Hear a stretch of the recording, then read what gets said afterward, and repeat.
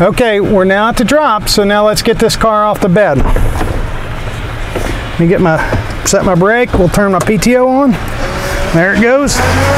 And again, hopefully you get in the habit of listening to your PTO and you can hear it on and off so that you'll know you don't want to ever drive with the PTO in. It'll tear things up or blow transmissions apart.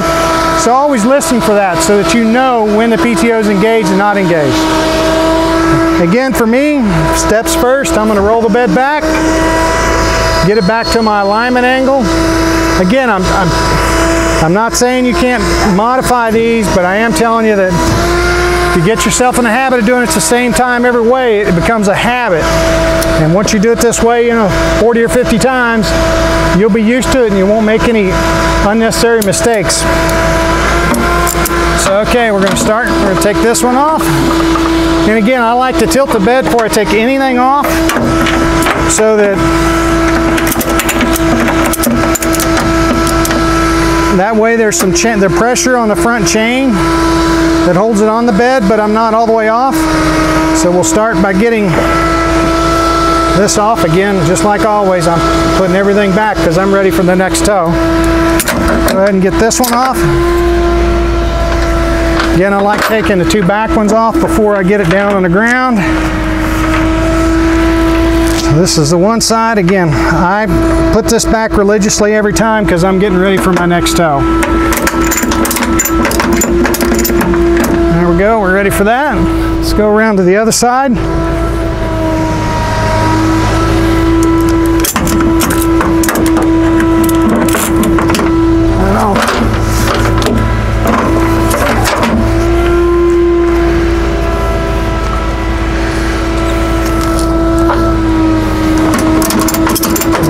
I don't take the front one off because to me it's a safety until I get this on the bed, on the ground.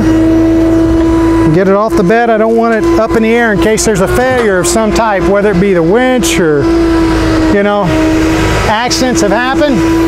This has got my safety until I'm on the ground and ready to take this thing off the bed.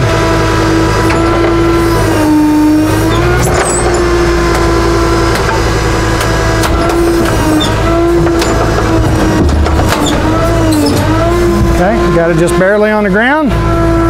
We'll take off our last safety, last securement strap here. I refer to it as a safety because that's what it is. It's keeping it safely on the bed in case there was a failure of some type that you just never know what it's going to be. Again, I got it down and we're ready to go. So now going off the bed, it'll do real well till it gets down to the concrete.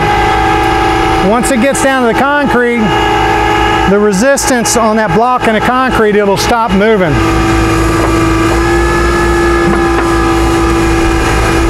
And sometimes we get lucky and we're on blacktop and it might do it this time, but a lot of times it'll get all the way to the end of the bed and you'll have to jack it up in order to get it to come off the rest of the way. You'll pull your bed out. I say pull your bed out, but hydraulically you work your levers and keep it tilted down. See, it's done just exactly what I told you it would do. It stopped short of coming off the bed. So we can do a couple things here. I think the easiest way to do this is once it's off. I never put the tire back on.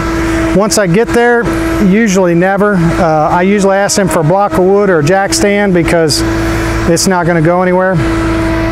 So from this point, we're going to go ahead and disconnect our chains, and then we'll just we'll pull this bed out from underneath it. I'm not going to put the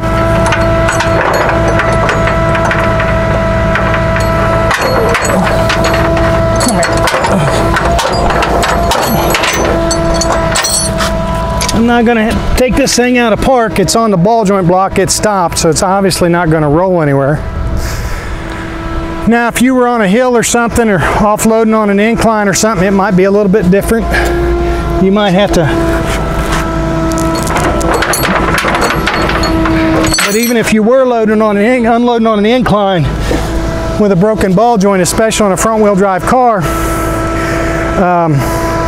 it's not going to set there, so you would absolutely have to set the emergency brake. Well, I am tied up here. There we go. You'd absolutely have to set the emergency brake or chalk the wheels. So in this scenario, we're going to tilt the bed a little harder, which means we're going to lift it up a little bit.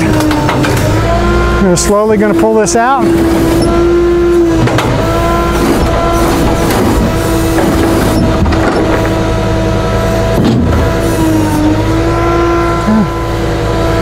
Pull this chain out from underneath this thing just a little bit. And if that's freaking out a customer or something, what you can do, and you'll have nicer cars, if where the chain is getting right on that lower balance panel, all you got to do to correct that is come over here and increase the clearance. It's that simple. So make certain we're on the subframe there, and again,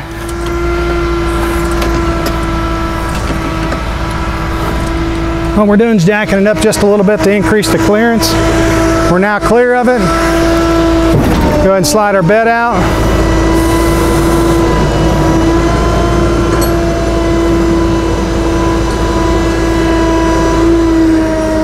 Oops.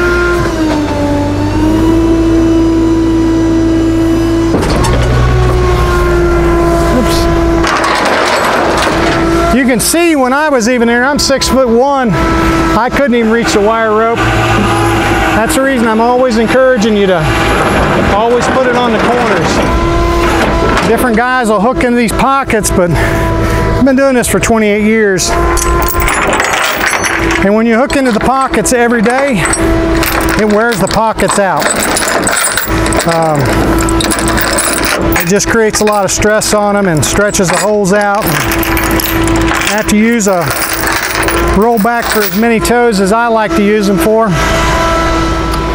They wear them pockets out, but if you're over the edge, it's not going to wear anything out.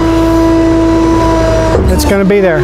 So that completes the tow on showing you how to load a car with a broken ball joint. Maybe the tires come off and it's lost all of its lug nuts and they're broke off. This works for both of those situations really well. You'll watch the video times, this doesn't take that long, and I was talking and trying to tell you how to do it the whole time. So a little bit of practice and you guys can get to where this is nice, smooth operation for you. When you're out there on the side of the road, you're not going to be intimidated by it. So until next time, we'll catch you again.